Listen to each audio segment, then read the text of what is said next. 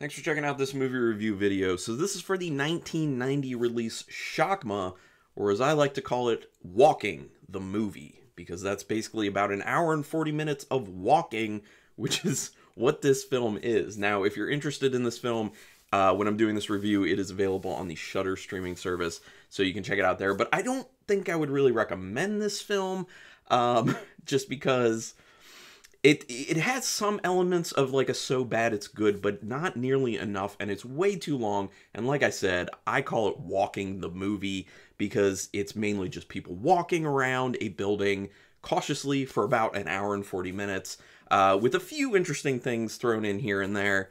Whoa. I think if they shaved this film down to like an hour, it'd be a lot better. And then it could kind of fit into that category more of the so bad it's good film. But anyway, I'm going to break this down, what I thought was good, what I thought was bad about the film.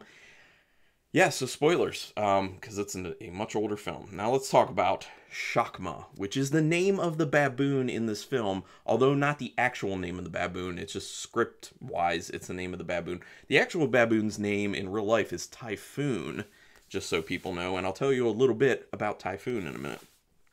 This is directed by Hugh Parks. It's actually co-directed. Hugh Parks was one of them. He did films such as Deadly Innocence, Dream Trap, and The Vampire Wars, and that's vampire spelled with a Y. And also Tom Logan was involved, who also did Dream Trap and also directed The Mark, Campin' Buddies, This Too Shall Pass, The Hag, and The Farm, which The Farm was recent-ish within the past bunch of years. Written by Roger Engle, who wrote nothing else. And guess what? It shows. It's very understandable that this was this person's only script. Very understandable. Amanda Weiss is in this. She's probably the most recognizable person other than Roddy McDowall, but I'll talk about him in a second. But Amanda Weiss is in this, who plays the character of Tracy, who she was also in Fast Times at Ridgemont High, Nightmare on Elm Street. That's where most people probably know her from. Better Off Dead and The Hatred, just to name a few films that she's done. Yeah, she was a recognizable name, as well as Roddy McDowall, who played Sorensen, who was the doctor slash surgeon slash vet. I don't know. And he's been in some films, such as he was in a bunch of episodes of The Alfred Hitchcock Hour, by the way. He was also in Planet of the Apes, Escape from the Planet of the Apes, The Legend of Hell House, which I have seen that one. Class of 1984, which I've also seen and done a review for on my channel, so you can look for that. Fright Night, which I've also seen, love, and have done a review for that on my channel. And Fright Night Part 2, which I have yet to see. So, also put in the comments real quick, do I need to see Fright Night Part 2? Is it worth it? And if yes, I will watch it, and I'll do a review on it. Just saying. So, like I said, the baboon who plays Shakma's actual name is Typhoon, and he actually showed up in a few other films around this time. He was in the film, which I haven't heard of this, Order of the Black Eagle. Is anyone out there? You can put in the comments, do you know about this film? The other one people do know about, The Fly, the remake of The Fly with Jeff Goldblum. So, pretty famous baboon, just saying. Typhoon had two trainers on set. Now, one of these trainers' jobs was to piss Typhoon off. It was basically one trainer was there to kind of like really handle him, make him behave, calm him down and stuff like that. The other one was there just to make him mad, basically, because obviously they needed that for the film. They needed him to get angry. They needed him to get aggressive, because that's what the film is about, an aggressive baboon trying to kill people. Now, how did they make Typhoon aggressive, you may ask? This is how they did it. It's very weird. I didn't understand that. Like, I don't get how, like, this makes him mad, but those scenes, which the majority of the scenes of him being pissed off are when he's just, like, attacking a door, if you've seen the film. There's a whole lot of Typhoon attacking a door, although I will just call him Shakma from now on, because we want to stay in the context of the film. So, there are a lot of scenes of Shakma attacking doors. Now, the reason for that is the other trainer would be on the other side of the door and would be whispering the name Typhoon to the baboon. And for some reason, this got him really, like, worked up and agitated, and then he would just, like, attack the door. Who knew? I mean, it's so weird, but you saw how pissed off. If you've seen the film, you see how pissed off he is. Like, those, honestly, as far as the baboon goes, those are the best scenes in the film. As far as, like, actually having some sort of, like, terror or like scariness to it, because he looks like super pissed off, like he's gonna beat those doors down, and he's super aggressive. So in the very beginning, the music and how they flash the title up on the screen with the very, very ominous music is very over the top. They also carry that music right over into that opening surgery scene with Sorensen, who's, you know, doing some surgery on Shakma at that point with all the people watching. And it's weird because the music, it's just like so like building and ominous, and it makes you feel like it's going towards something, and then it just kind of like stops. And it like turns into nothing with the scene, really, and you're just like, okay. And then right when that happened, I was like, I think I'm getting the idea of what type of film this is. Like, not a good one type of film. Which, you know, honestly, when you read the synopsis of it's like a killer baboon and it's from 1990 and it's on Shudder, it's probably not a good film. So that should have been my first indicator. I love the setup with these guys using the building for a game. It does seem odd that everyone's in on it, though, and they're okay, because isn't this supposed to be like a place of business, I assume? But you do realize that Sorensen, I guess, is in charge of everything, and he's down with this game, and he's even putting up like a cash reward for whoever wins the game. So I like the premise that they go into this film with, oh, they're using it for kind of like an alternate reality type game. And kind of, it's got this Dungeons and Dragons kind of feel to it in a sense, which I think is obviously very much oversimplified if you've ever played Dungeons and Dragons or know enough about it. And I think that also a lot of the characters are oversimplified to be these kind of eccentric people who play Dungeons and Dragons. I say that because I know a lot of people who play Dungeons and Dragons have and still do, and I myself have played Dungeons and Dragons in the past, and as recently as maybe 6 years ago or so, somewhere in that time period. I haven't played in quite a while, but yeah. Anyway, just saying. But I like the setup, basically, and I think it was a decent way to kind of set up that they would be in the building and isolated. So that kind of makes sense why once Shakma gets loose and is trying to kill, like, it's hard for them to get out of there, and it's a reason to have a lot of people around to be killed. So, yeah. An experiment to make an aggressive animal more aggressive. How could that go wrong? And I also like how quickly Sorensen wants to bail on that, too. You know, they have this talk where they're talking about the specific type of baboon that Shakma is very aggressive, and then they talk about how they're doing this experiment to make him more aggressive. And I'm just like, okay, doesn't seem like a good idea. And then once he kind of like lashes out and almost hurts someone, or no, does hurt the one guy's arm, Sorensen is just immediately like, put him down, we're done, we're bailing on this. So he went through all this work, and he's knowingly taking a very aggressive animal, making it more aggressive, then it becomes aggressive, doesn't kill anyone yet, and he's just like, okay, just destroy it, we're done with this. What was the point of what you were doing in the first place, is my big question. Like, where were you going with this, and then just decided, oh, I'm bailing on it now? I don't know. Maybe he was just concerned about the insurance situation or the workers' comp claim that individual was able to, or would have been able to file had they not been killed. Seems like there's kind of this creepy vibe between Sam and Kim of like this dude like trying to get with this underage girl kind of. There's like this weird thing between them. But to put people at ease about that, I looked into it, and during the filming of the film, Ari Myers, that's who plays Kim, she was 21 years old at that time when the film came out. So she was at least 20 years old when they were filming, I assume. At least 19. So there you go. So nothing bad going on. Nothing untoward. And when the film came out, Christopher Atkins, who plays Sam in this, was like 29. So just so you know. But it was this weird feeling that she was like in her teens and underage in the film. Did anyone else feel that? It's really kind of gross. Honestly, as they're playing, the game seems like it could actually be kind of fun. Like, it has a fun idea to it. Now, that said, it goes on too long before things get crazy, and then after that, the film just goes on too long, and things aren't crazy.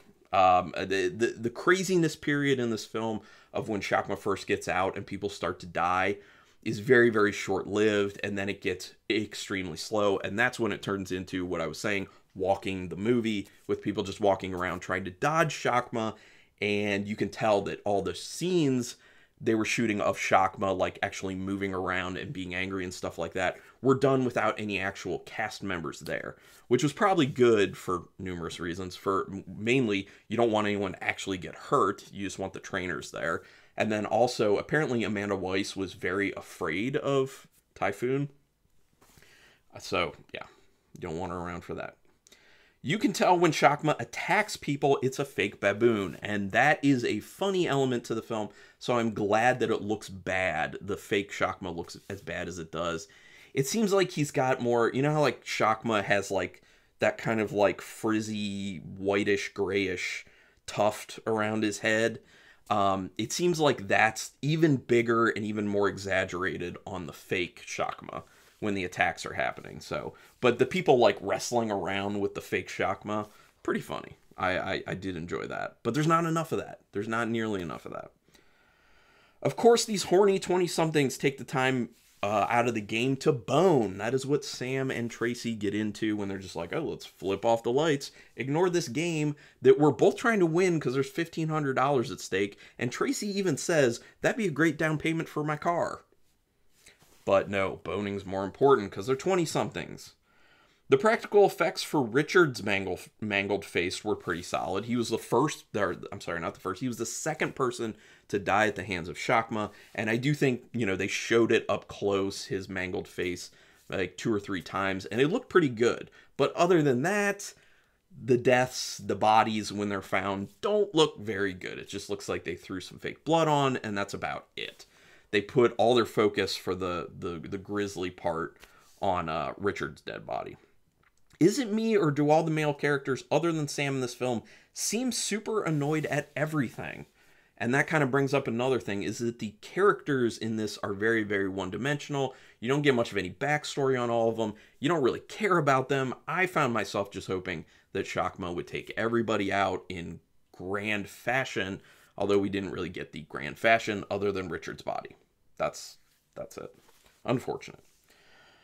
The events of this seem really basic and kind of aimless. And yes, it is. That's why aimlessly people just end up walking around a lot in this film, because it's pretty aimless. Shakma really goes at the doors.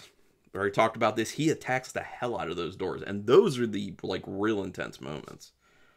I laughed at the part in the hallway where the shadow of Shakma slowly ended up creeping into the scene. There's like some moonlight coming through the window in the hallway, and then you slowly just like see the silhouette shadow of Shakma just like creep into that moonlight. I laughed because it just looks so funny. It looks so funny. I did appreciate that little bit for the comedy. Why does Sam throw a mug at the fire extinguisher glass? Because there is a hammer attached to that box. Literally, you can see it in the scene. So I mean, I guess like maybe he grabbed the mug as like a potential way to defend himself if Shakma showed up, and then he just got so mad, or he was trying to find Kim at the time, that he's like, I need to make noise, I'll just throw this there. I guess he just wasn't thinking, but there's literally a little hammer right there. You didn't need to break the mug. You could have held on to it as a way to defend yourself when Shakma showed up. I did not think that Tracy was going to end up dying. I didn't think Kim was going to end up dying either, especially after Tracy died. Because with a lot of these older films, especially 80s, 90s, there always needs to be that love interest who makes it. So I did kind of like the aspect of it being kind of nihilistic for Sam's character. Like everything went wrong, everything went to hell. And, you know, it was partially his fault because he didn't finish it off. But I'll talk about that in a minute. But yeah, I just did not see it coming with Tracy and or Kim ending up dying, but I like that aspect to it. I think everyone should have died in this. That would have been nice. What's the deal with Sam dialing 911 and then not talking? I guess it was supposed to be this moment of him just being in like so much shock that he couldn't even verbalize on the phone that he needed help or anything, but I think they drew that out way too much, and it just was ridiculous, but it also ended up being kind of funny because it was so ridiculous. So I guess that's kind of a good thing. So I'm going to thumbs up that overall. This film is the definition of bad pacing. Yes, this is the definition of bad pacing. I've kind of already beat that horse to death, so I'm going to leave it at that. In the end, Sam has to finish the job he was told to do in the first place. Compassionate person or terrible employee? You make the decision on what you think with that. Because obviously he was told initially to give enough drugs to Shakma to just kill him. And then he was like, oh my God, that's so terrible. Don't do that. And then he went to like dose up the needle, but he gets so distracted by talking about this game they're going to be playing that he fills it up with the wrong drug, which I think is a drug that just makes him even more aggressive. Or at least that's what was implied, and then things get worse. So it was kind of, it started with him, it started to kind of make the point that because he wasn't willing to kill this animal that he saw as being tested on and being innocent, that was going to lead to everyone's demise. But in actuality, if you think about it, it's just the fact that he got distracted by the game and didn't fill it properly. Which is weird too, because when he grabs the wrong bottle, he literally looks at it when he sticks the needle in and starts drawing the liquid into it. I'm just saying. So, like, he would have seen it at that point, I believe. Just saying. But he was so hyper-focused on that game. So focused. I like the mirror trick at the end. I did like the way it ended. The mirror trick where Shakma runs at it because he thinks it's Sam, and he goes through it and into the incinerator, and then Sam slams it closed and turns it on, and you hear the screams and yells of a pissed off Shakma being burned alive. Like, that's a great ending to it, but it just took so long to get there and was so boring getting up to that point that you're just kind of like, you just raise an eyebrow at that point and you're just like, oh, okay, but are we done yet still? Because I'm still wanting just this to be done. That said, do not watch this film when you're laying down on a couch, because I started getting very tired because this film facilitates that. And it is, I think I said it, but if I didn't, it's like an hour and 40 minutes. So it's too much. It has a made-for-TV feel to it, actually. It really does. And let's be honest, like, the best parts are the very end, the setup to the premise in the first place, and the scenes of Shakma going at those doors. That is what's interesting. This plays off the perception of people who play games like Dungeons & Dragons being eccentric. I already talked about that. And the last thing I really want to bring up is kind of the bigger themes at play in this film, which are, there's obviously an overt theme about humans messing with nature and how that can backfire. This is something that's been used in horror films a lot just recently, and I will have a review up for that. Actually, I might put that up before this review. I'm doing one for Night of the Lepus, which, the same type of thing, like humans messing with nature, especially in a scientific way, doing experiments, and that's what leads to even bigger problems. You know, this whole idea that humans feel like they can use nature and control nature for their own, you know, research and their own means, and with no sort of complications in that, no ramifications of it. So this film and a lot of other films kind of do that, of saying, you know, you think you can mess with nature like this, but when you do, there's a very big risk, and here's this type of risk. So this film kind of plays off that whole thing.